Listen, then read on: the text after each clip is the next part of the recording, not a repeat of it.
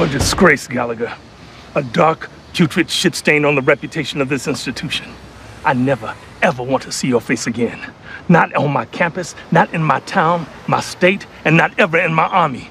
We clear, son? Crystal, sir. I've informed the Pentagon you're not going to be allowed the honor of dying for your country. Thank you, sir.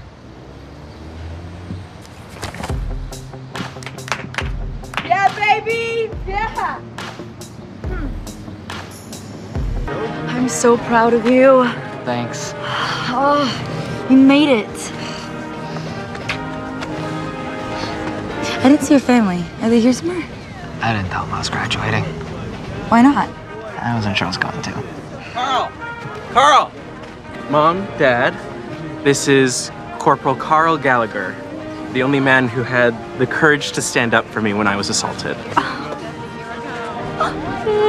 Bless you, Corporal. Our Charlie couldn't have made it without you. Corporal Gallagher stood up to 8 cadets when they jumped me in the showers. Waded in to help me with only a bar of soap, a bottle of conditioner, and a flip-flop. I would never have been able to come out as trans and begin hormone reassignment therapy